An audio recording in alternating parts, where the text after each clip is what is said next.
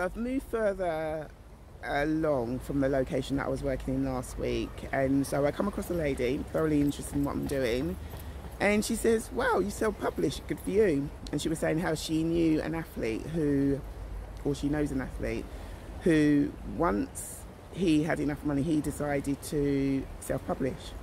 And he was really pleased because he wrote about what he wanted to write about, he got everything organised, and he chose the cover that he wanted. And he's really pleased that he's done that. And she was saying, good for you.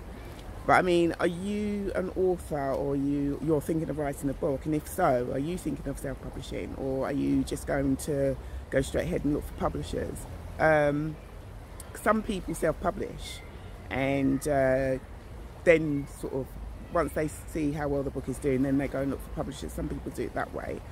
But it'd be good to hear from you. Don't forget to comment on my page, welcome Rosalind Roberts, to like and even share. Don't forget to press the notification button so that all the videos that I do come up and running straight to you. Yeah, so I mean, it is hard work self-publishing, because obviously you have to invest a lot in what you're doing. You have to really believe in what you're doing, and then you have to promote, you have to market your work.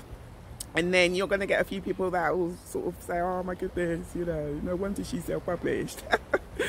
You know, I get a few people that have said that with some of my previous work, because obviously, you know, when you do something the first time, it's not as good as it could be when you sort of look back a few years later. And I've heard a few comments, but I think it's good anyway. If someone's willing to give you, especially, I would say, constructive criticism, even though you may not want to hear it, it helps you, because it goes to show that they're taking your work seriously.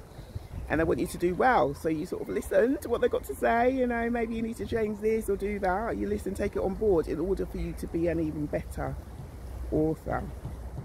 But anyway, I look forward to hearing your comments. Take care. Speak to you soon. Bye bye.